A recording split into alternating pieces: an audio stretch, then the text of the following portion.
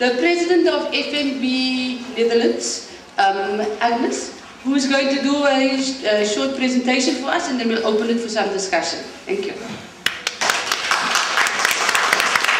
Okay, thank you. In the Netherlands, the trade union movement realized that if the movement wants to have a future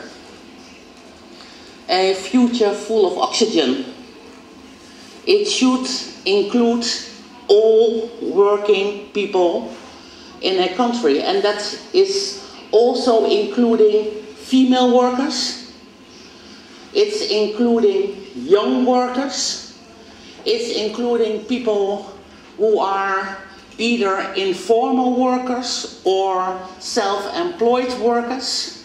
If the movement wants to survive, it has to include all society,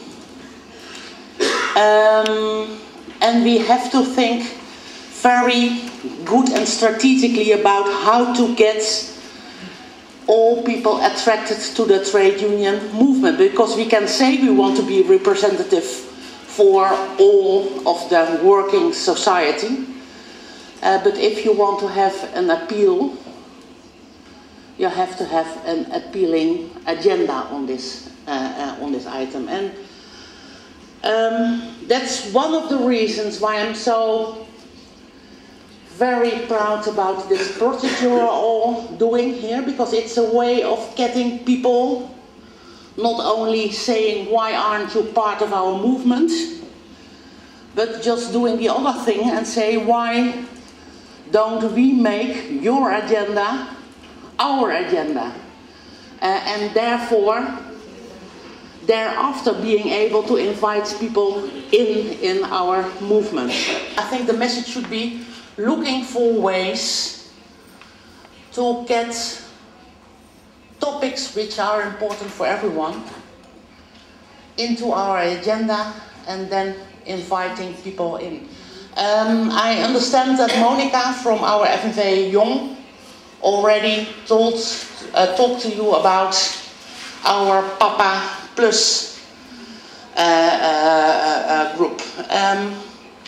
A group of young working men claiming childcare is not only a female issue, it's also a male issue. And it's, of course, you could say it's obvious, of course, children have two parents, although not in every case two parents take responsibility, but they have two parents.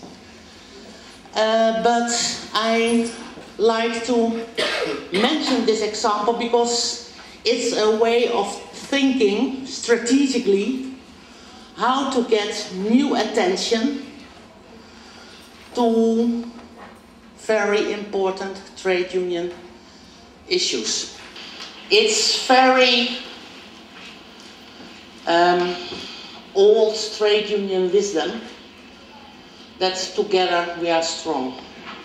I was in a meeting with students in Tilbury yesterday. They were interviewing me, asking me about what's your real motivation for doing the job you're doing and spending more than an average working week on trade union work. And for me, that was my answer, is that I don't want to live in a world where people with the biggest mouth or the largest amount of money has the say in society. And if we want to make a breakthrough in the agenda, we just have to stand together. My question to you is, I believe that, I hope that you're a mother. As we are fully here, most of us are encountering problems of balancing our work and also that of being a mother. So I just want to know, what was your experience throughout the year to balance both work and family life? it's a little bit of sadness in my life that I'm not a mother, and the issue of balancing is indeed a very, very sensible, difficult issue. I think in a good society, you could be both and a worker and a mother without feeling guilty about one or the other. And in a good society, we share the burden or the joy of having other tasks in life than just being a worker. You have to be aware that you are, of course, part of a great trade union tradition, but also are determining the future of trade union movement. And for doing that, I'm very grateful to you all here. Thank you.